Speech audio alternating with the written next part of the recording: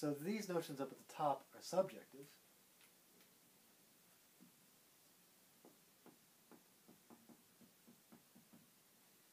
And these notions down here are objective.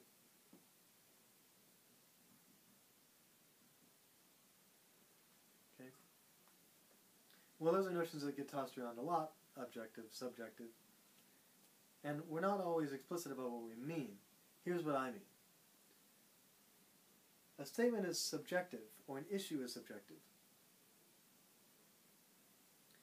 just in case whether or not it's true depends on what people believe about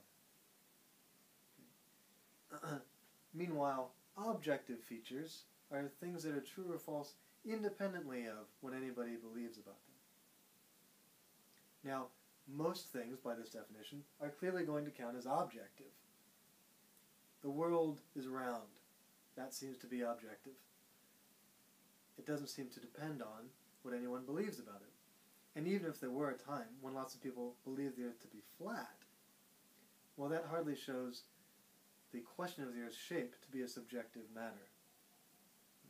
Because presumably, when these people did believe that the Earth was flat, nevertheless the Earth was in fact round, and they were just mistaken. Okay. Now, lots of people think that morality is a realm where there's only room for subjective opinion and belief, and no room for objective statements or claims to be true. Lots of philosophers think that that's a mistake. Okay? Now, we don't need to get into this issue here. This is really a matter for ethical philosophy. But observe a couple things. First, the fact that there's a lot of disagreement in moral cases doesn't show that there's no fact of the matter. In fact, one might suppose that just because we do disagree, there must be something for us to disagree about. Okay?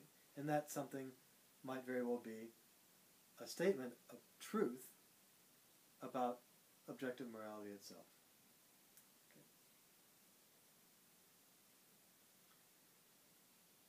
Okay, so much for subjectivity and objectivity.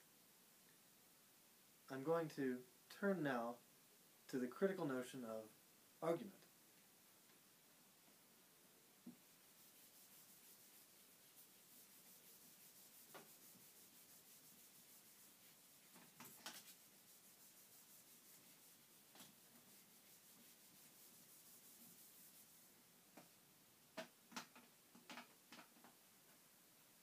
Argument. Let's write it down.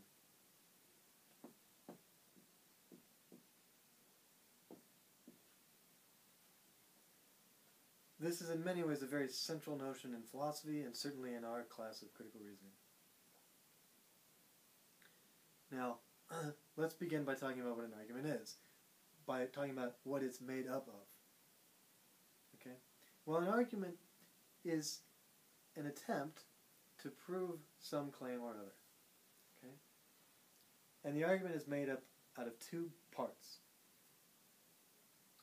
First, there's a set of starting assumptions, or premises.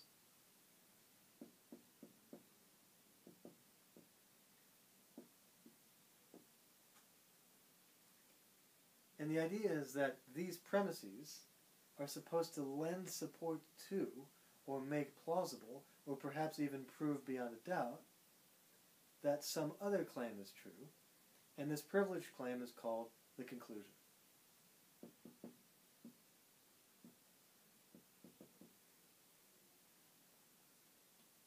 And so an argument is really about a claim to the effect that these premises here, this set of sentences, somehow give us reason to believe that this conclusion is true.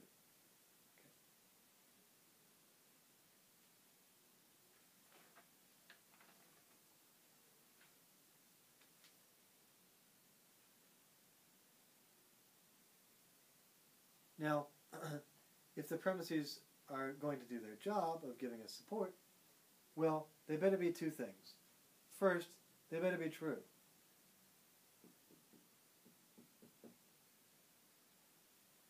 if someone is really trying to give me a reason to believe this conclusion, well, he better give me premises that are true. Otherwise, I can just call him out on that very point. I can say, look, these premises don't give me a reason to believe this conclusion because these premises that you give me aren't even true. Okay. But of course, the other thing that premises need to be is relevant.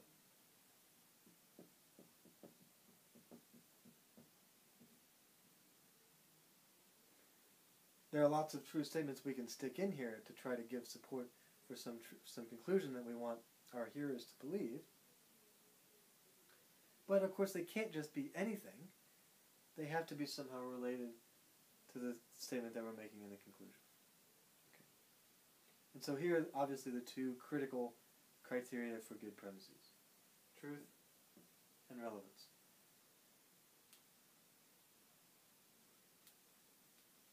Now, I want at this point to remind you that this critical word argument has many other uses in English. Okay. It can often mean a kind of verbal fight. Mom and Dad had an argument last night. It can mean the value of the input of a function. Okay, so a function takes this thing as argument. There are many other uses of the term. They're all equally valid, of course. But in this context, and in this class, when I mean argument, when I say the word argument, I'm going to mean this. I'm going to mean a certain set of claims or premises that are purport to prove or give credence to or make more plausible the truth of some other claim, which is called the conclusion.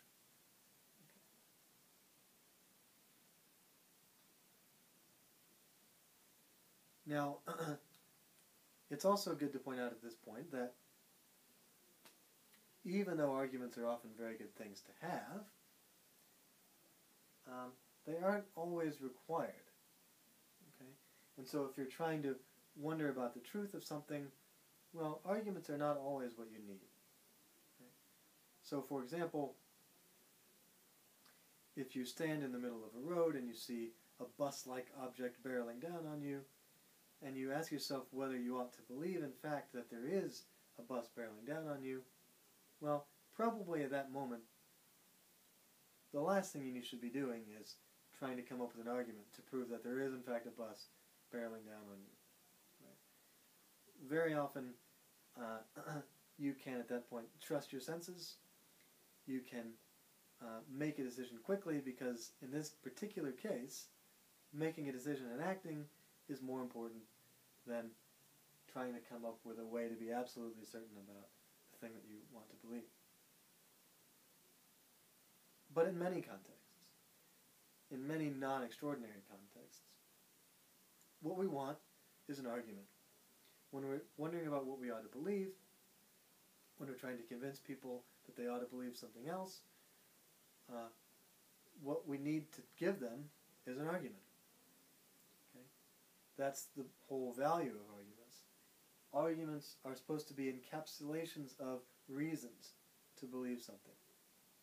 And reasons are, of course, at the heart of our notion of rationality. Same root in Latin. Okay. Well, we've arrived at our first notion now of cognitive bias. And so that's what I'm going to spend the next lecture talking about. So I'll see you then.